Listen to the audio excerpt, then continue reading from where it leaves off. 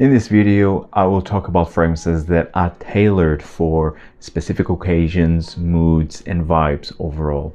We use fragrances when we want to feel sexy, or we want that extra boost of confidence, or if you want to feel romance in the air. So this video is really one fragrance per specific mood, vibe, or occasion. Hi everyone, I'm Julio from Scented Moments channel, where I help you to discover the amazing world of perfumery. So in this video I have 8 fragrances, one for a specific mood or specific occasion, that you should definitely wear or try it out if you have yet to. So starting off with the first category, which is a fragrance to wear if you want to feel sexy. And here I have this amazing musky vanilla perfume, and this is from the house of Atelier, and it is Lune Feline. Man, I absolutely love this this bottle, and I love this fragrance. This is really one of the best discoveries of the year for me, although this is very popular in the fragrance community, and it's considered to be one of the best vanilla fragrances. I already did my favorite vanilla perfume, so feel free to check that video out. So Lune Feline, it's really a sensual, natural smelling vanilla with musk. It's so good. Man, it's really good. It's dry. It's not like it's not very sweet. It's a bit dry, like a slightly sweet but dry vanilla with musk. Absolutely love this one. Amazing performance. And I also, this is the eau de parfum, and I also love the extrait. The extrait adds an extra boost of vanilla and musk. It's really a higher concentration version of Lune Feline, the eau de parfum. It's amazing, really amazing. Really, Atelier this year was really a pleasant surprise. I really tried their fragrances at Essence this year, and yes, I'm really head over heels with some of their fragrances, and this one is definitely one of them. One of the sexiest fragrances that I have. It's Lune Feline by Atelier. The next category is if you want to receive compliments, and this is another fragrance that it's also one of my favorite discoveries of this year, from the house of Pantheon, Roma, which is very underrated. This one is Anone. This one right here. This is an extrait de parfum, 100 ml bottle size, a beautiful bottle in my opinion. So Anone is so delicious. This has mango, saffron, and bergamot, followed by rose. It has oud, a bit of amber, and it's delicious, amazing. It's also very musky. Anone, it's like, imagine Baccarat Rouge, but different. So this has definitely that, it has that cotton candy-ish feel, but definitely smoother, fruitier with the mango. The mango, it's delicious right in the opening, and it's definitely more complex than Baccarat Rouge. So you just really have that cotton candy feel from Baccarat Rouge, the EDP, but then you have more layers, more complexity, and I definitely, by miles, I prefer Anone to Baccarat Rouge, the eau de parfum. The extrait though, not that bad, but Anone, I absolutely love this, and really the performance is amazing. This is an extrait de parfum, and I already received a lot of compliments while wearing this perfume. Check this one out. It's Anone by Pantheon, Roma. The next category is if you want to fill a room. If you want to fill a room, I mean, there's no better fragrance than Baruti Perverso. This 30 ml extrait de parfum, it's all you need. This fragrance is potent, but really potent. Couple sprays and that's enough. This is roasted nuts, with coffee, with rum, with that smoky, woodsy, smoky qualities. This fragrance is very powerful, but it has like it has gourmand qualities, but it's not a fully gourmand fragrance. This is like By the Fireplace by Maison Margiela, but much more powerful and more complex. Definitely more complex. And the coffee here really adds an extra layer of uniqueness and complexity here. Absolutely love it. And this is very smoky, nutty. You also have cacao in here with coffee. I mean, it's amazing. This really has gourmand qualities, but not being a gourmand fragrance. At least I don't consider as such. But this is a powerful perfume, but very likable though. Very, very likable. I highly advise you to check this one out. It's Perverso by Baruti.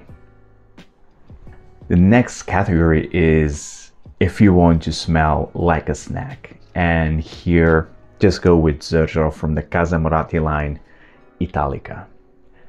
I love the bottle, and I of course love more the scent inside. This is a delicious milky vanillic almond fragrance done to perfection, and the performance is amazing. It will last you the entire day. It projects well also, and I just love this one.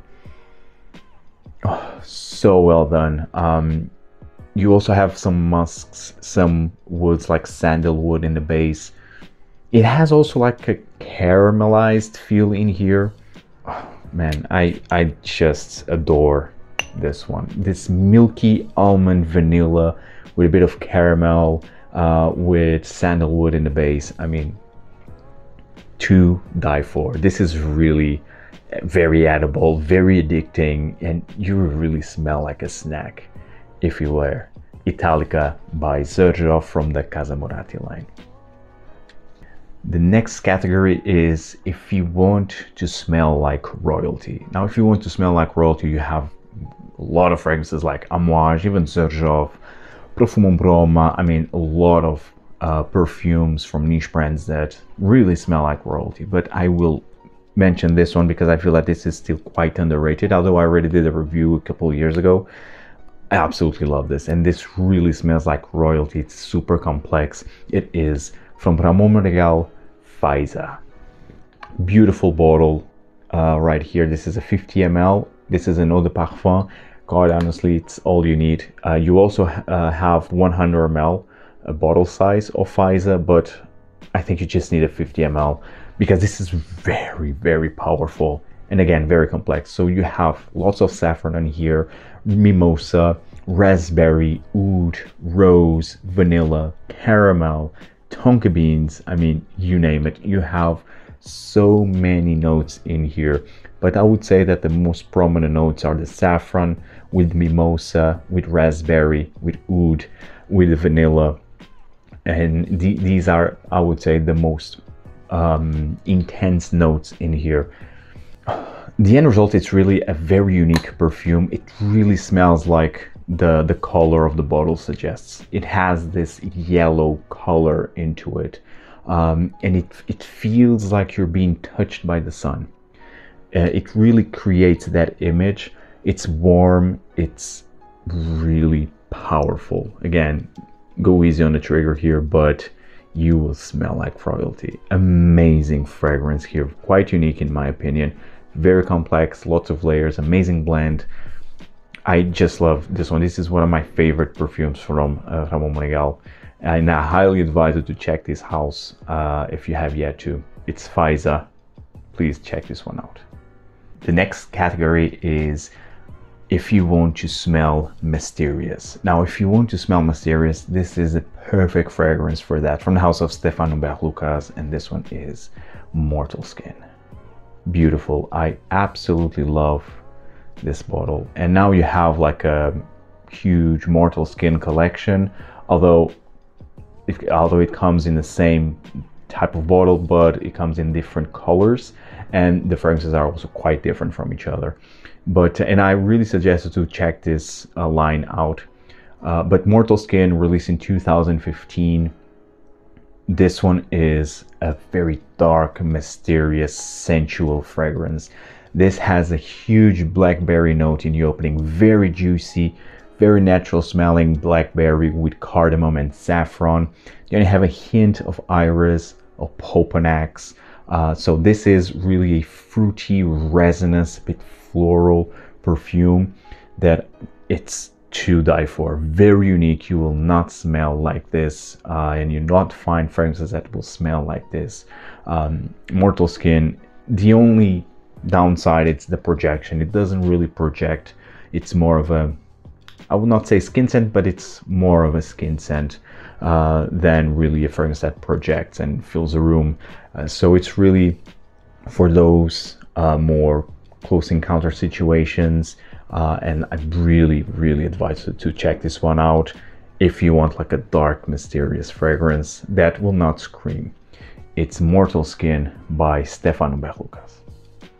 The next category is to be in touch with nature. If you want to be in touch with nature, and here it was quite easy. I mean, I just wanted like a green perfume. I wanted to talk about the green perfume, and this is probably the best green fragrance. This one is from the house of Chanel, of course, from the list exclusives, Bel Respiro.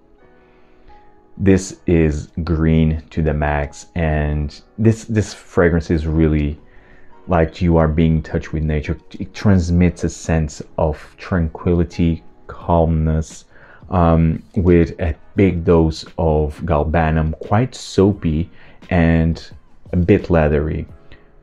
Love this one. Bel Respiro is to die for. Yes, it really gives a mood of tranquility, to be in touch with nature. It's the best way to represent Bel Respiro. Absolutely love this one. There's no better fragrance if you want like a green perfume that reflects nature. It's Bel Respiro by Chanel. And the next and last category is if you want to stand out from the crowd. Now here I wanted a more daring, a bit more animalic fragrance, and this one is still quite sexy in my opinion. It's from Papillon Artisan Perfumes, Anubis. I absolutely love this one. This is the reason why I love this brand. This was love at first sniff. And this has a huge dose of suede. So suede, jasmine, you also have frankincense. It's in the end, it's a very smoky, leathery, dusty, indolic, and a bit animalic. I really thought that this had some castoreum or even civet in here, but doesn't. At least it's not featured as an official note.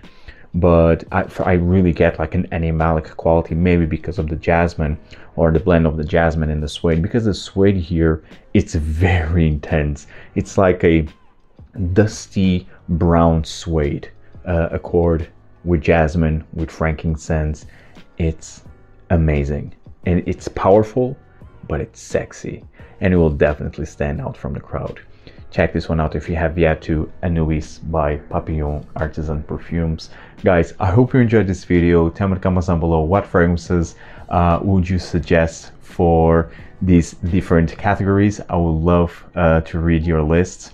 Thank you so much for your ongoing support, and see you in the next video. Take care, guys. Ciao.